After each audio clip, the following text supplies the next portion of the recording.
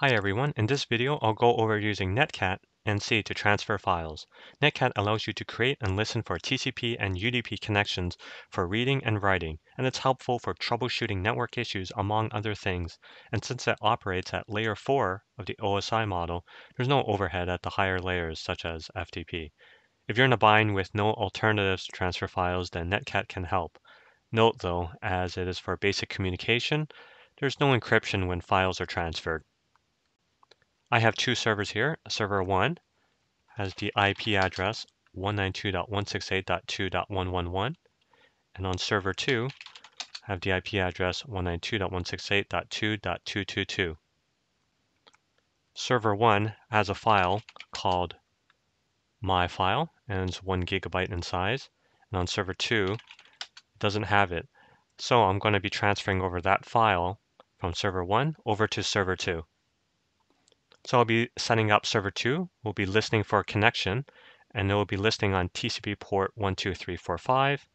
And what will be coming from that port will be sent to my file 2. So I'll put in NC for netcat-L listening on port 12345. And I'm going to redirect it over to a file called myfile2. I'm going to hit enter. Server 1 will be sending the file. And so then I'll put it in the netcat NC-W space 2, 192.168.2.222, and the port number 12345, and then I'm going to send it my file.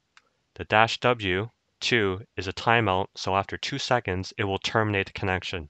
Essentially, 2 seconds after it transfers the file, it will terminate.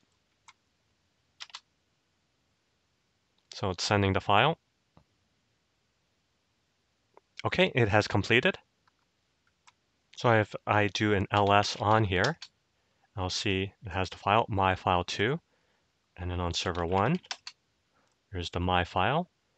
And to confirm that it did send over the file, I can do a hash check on it, SHA-256 sum, and I'll put in the file. Now on the same thing, I'll do it on server 2.